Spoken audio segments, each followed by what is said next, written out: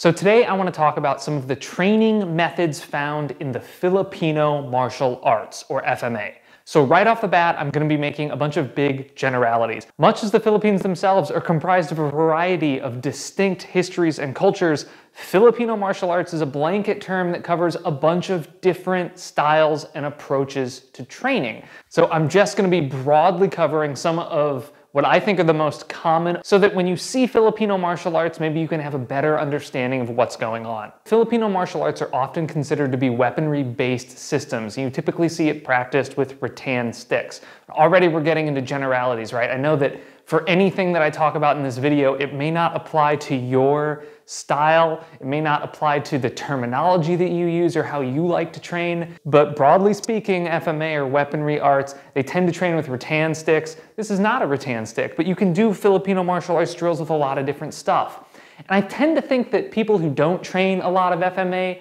when they think of FMA, they think specifically of like the double stick Heaven 6 coordination drill, probably because it's been in a bunch of movies and TV shows. But there's a lot of different methods. That's one drill from one training method, and there's a lot of different common training methods. One pretty common method is with paired striking drills. Stuff like your sinawali or weaving patterns fit into this. This is like that Heaven 6 drill that you see all the time. But it's anytime that two people have their implements and they're both doing sort of the same striking patterns and meeting in the middle, like Benjamin Button. I have been told I should stop making that reference. But these sort of paired striking drills are a pretty common way, usually just to work coordination with another partners, because you're both doing the same thing. There's not really like clear attack and defense. You're both working on the structural mechanics, perhaps, of how to hit, get a little bit of grip work and coordination as you're just learning to manipulate the sticks. So the first method that we're talking about out of 4 is paired striking. Now, one of the big critiques whenever you see paired striking drills done kind of in isolation is that it's not sparring. First of all, I know it's not sparring. And second of all, keep that critique in mind as we go through our various training methods. Yes, paired striking drills are not sparring. I know. Another common training method involves one person feeding lines of attack repeatedly, sort of a one-sided feeder, feeding lines of attack, and the other person consistently learning to integrate their movements and their defense against those lines of attack. Things like your abecedario play fits into this framework, where one person is consistently feeding and the other person is consistently defending. Sometimes these methods are a little bit more structured or a little bit more choreographed, but they still tend to rely on one person continuously and dynamically feeding attacks while the other person responds to those attacks fluidly. Again, learning to integrate their weapon, their angles, and their defenses against that numbering system or angle system or methods of attack. Another very common training method is a counter for counter, things like your sumbrada play. So in this method, instead of one person always attacking, you're trading attacks and defenses back and forth. You're usually still learning to integrate against attacks, but you're immediately turning those defenses into offensive motions as well. This is typically done to educate like common counterattack lines and just a way to fluidly and dynamically get a lot of reps in on what those basic responses should be. So while this method tends to be pretty spontaneous, like you're responding to whatever line they have to do, you're defending and then feeding a counter line, it's still relatively cooperative. Again, this is not sparring, right? None of the methods that we've talked about so far have been sparring. I know that.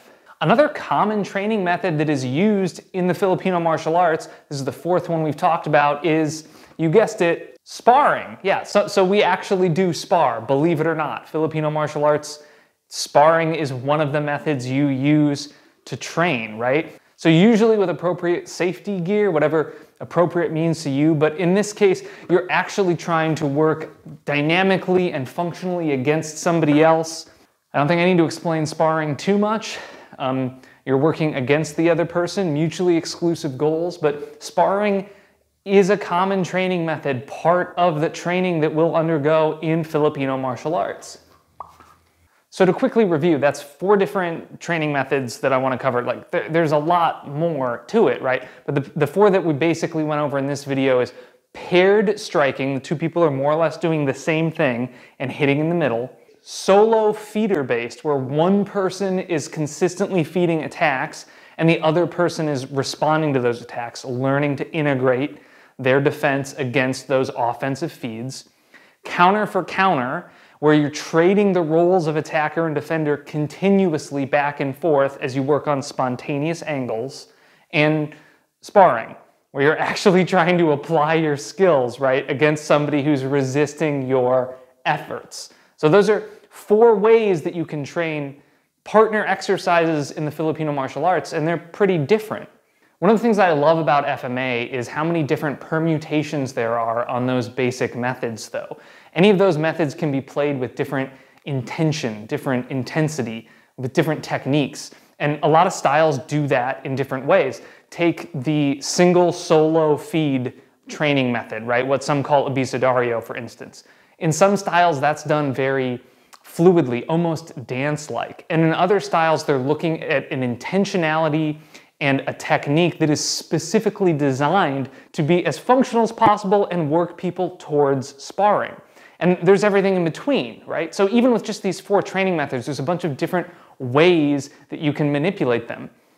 And you'll notice I haven't even picked up the classic rattan stick for this entire explanation, like I'm showing it in the clips, right? But why is that? Well, that's just a tool. It doesn't make Filipino martial arts what it is. You can apply Filipino martial arts training principles with a bunch of different tools and a bunch of different weapon platforms. Or maybe it's because inexplicably every single rattan stick I own is not here. It's in at my teaching space. That's another thing that I think is super fun about FMA. Personally, I'm not interested in wringing maximum combative effectiveness out of every single moment of my training time. And a lot of these methods give me and my training partners and my students the opportunity to explore different weapon platforms in a way that is engaging and fun, and depending on how you use safety equipment and modulate intensity, pretty safe. So I think it's great. I think it's cool stuff, useful for a lot of different applications in a lot of different ways. So if you haven't tried some Filipino martial arts before, check it out. Go find a teacher and learn some cool stuff, and be aware that there are a lot of different training methods and you don't need to be stuck in a rut. Have fun. Play with sticks and swords. It's fun.